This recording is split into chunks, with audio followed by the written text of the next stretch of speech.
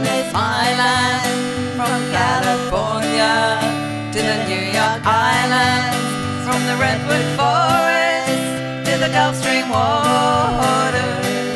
this land was made for you and me.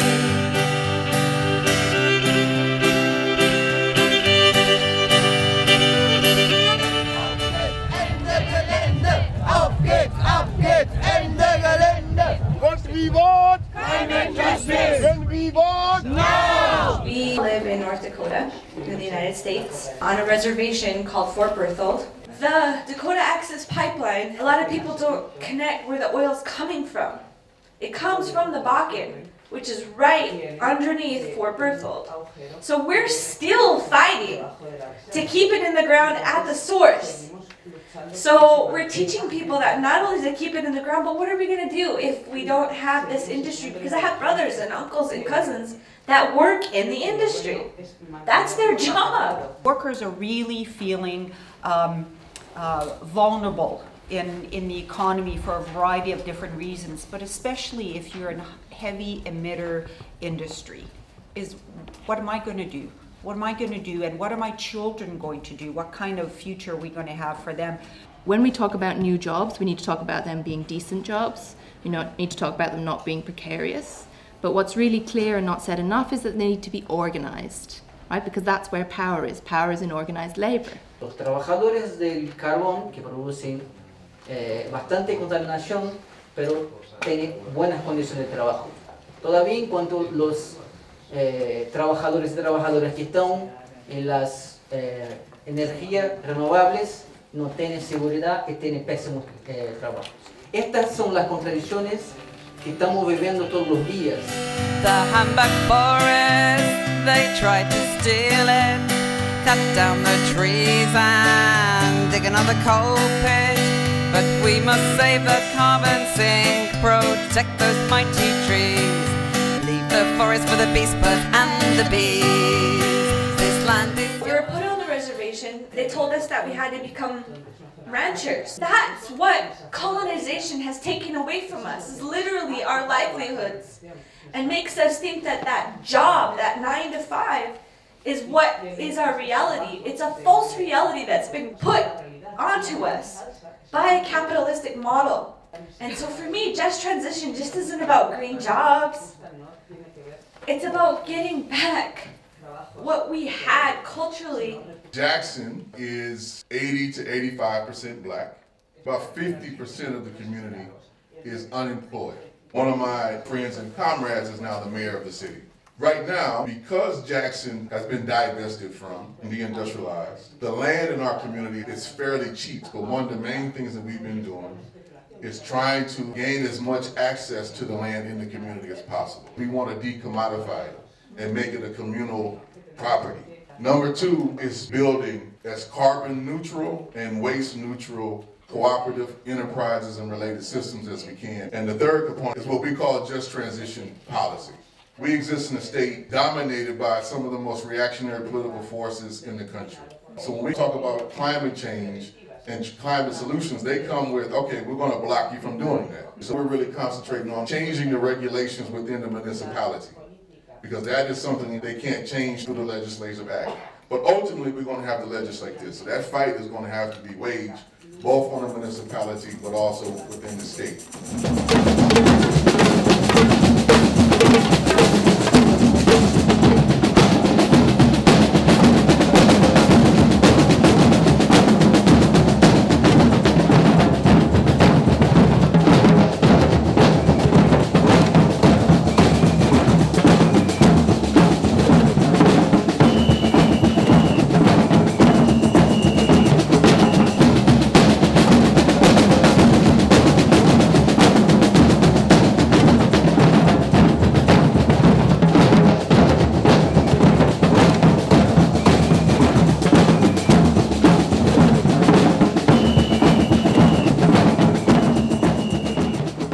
We know the situation is really, really dire. All of the science is pointing to that, and not just the science, the impacts that are being faced already by people on the ground everywhere in the world.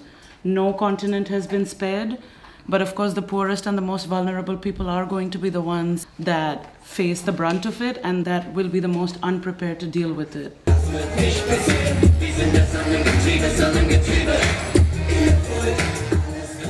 You just can't describe what's actually happening. Something that you have to see for yourself. People having to leave homes or find new ways to grow their food, or having to worry about the rising waters or the warming waters even, and fish leaving, and it's just a whole need to change the lifestyle to adapt, and some people even having to leave home. So for us, there's no choice but to stand up and say something. In Puerto Rico, we just had a whole bunch of hurricanes, 2 of them Category 5 huge hurricanes going through, in no small measure due to climate-induced changes in temperature in the Caribbean Sea. Water was gone, most of the agriculture was gone. We still have most of the island without power.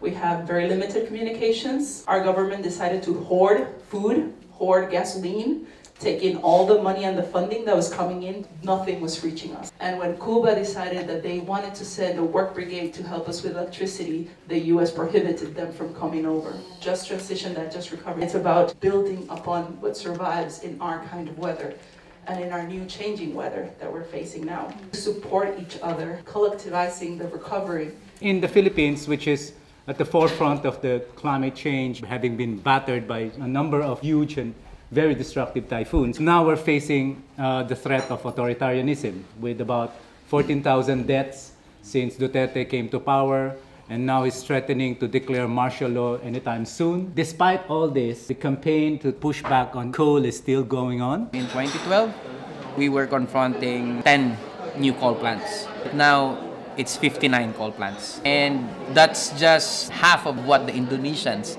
are fighting against, and 1/3 of what the Vietnamese are fighting against. We've managed to actually derail around 7 big coal plants. For the first time, coal is no longer cheap. It's now a national debate. And in response, some of the senators and even the Department of Finance came up with a proposal to tax coal. This is a dying industry. In China alone, from 2016 to 2017, 1 million workers lost their job. In the mining sector only, the workers' movement needs to be proactive and think about this before government discusses it and would be detrimental to them. We're in the same boat, and this boat is sinking, whether you're from the Philippines or the Rhine.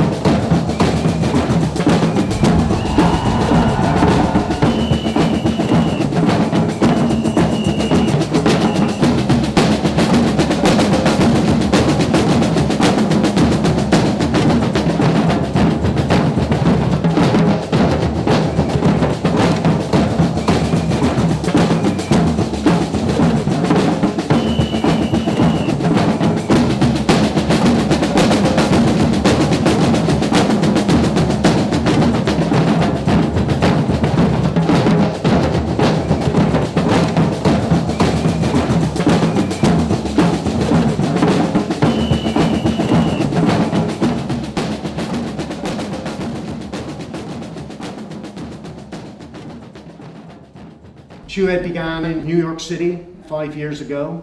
We felt that the energy trends and the emissions trends are so horrific that we need to assert confidently and with utmost determination the need for public ownership and democratic control over energy systems. Since then, we've actually built up a strong US presence, particularly with the unions that oppose the Keystone Pipeline. We're about 60 unions now from 21 countries. The green growth model of mobilized private investment in the green economy, of talking about the great profit-making opportunities of green transition, this is not working. It's not producing the transition that we need. Save up, Jones! Look at the win!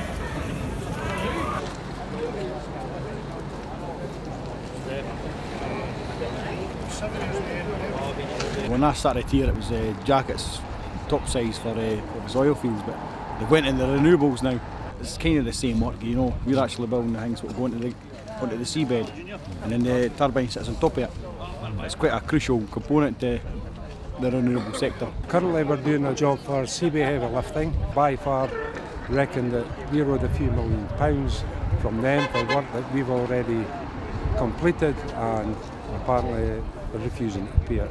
The guys are actually working at the moment without any wages. We believe that they're trying to shut it down so they can maybe come in here themselves and use this yard to their own benefit with obviously the resources that are already in it. We're just kind of stopping anything going in or out this yard just to keep this yard open for us.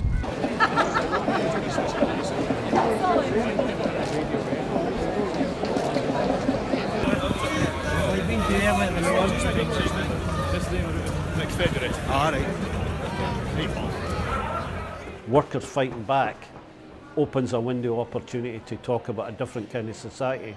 When 100,000 jobs disappear in the North Sea, what is the plan? What's the plan for the other fields that have not been developed? The Scottish Government has recently had a big consultation over future energy policy, and we got together a group of people to put in a submission to that, looking after the jobs of people who are currently employed in defence and construction and the oil industry and so on, making the best use of their skills, not putting them on the scrap heap. We have to have another way of providing energy for the world.